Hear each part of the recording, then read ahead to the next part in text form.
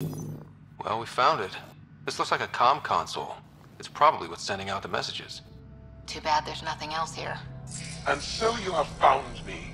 You are a single-minded creature, Pathfinder. I see it now.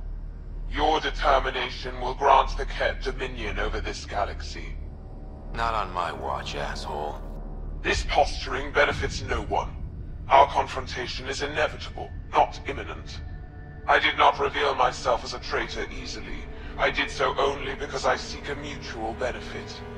Getting rid of the Archon. The Archon's obsession with the Remnant incites chaos and endangers all we've worked for. This must end. Still not seeing how I don't benefit from chaos within Ket ranks. Because it means the Archon lives and challenges you for Meridian, which you desire. I need only ensure nothing stands between you and your target. Once he is cut down, the Remnant will cease to be a concern. We will complete our purpose here and leave. Yeah, exaltation.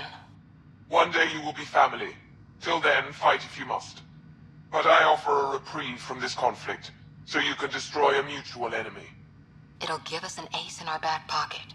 Just make sure the gun's loaded when we use it. The Ket cannot be trusted. Ryder, think. Why do you oppose the Archon? The Archon says he will use Meridian to dominate this cluster. He says Meridian will bring us victory. We have never needed Remnant to be victorious. No, he wants more. His ambition is plain. I am not alone in this thought. What exactly do I get from this deal? Sometime soon, I will be called upon by the Archon to destroy you. When that time arrives, I will provide you with the means to disable my ship. Or you could just leave me alone. And should you fail to bring down the Archon, my treachery will be exposed. Ket manipulation at its finest.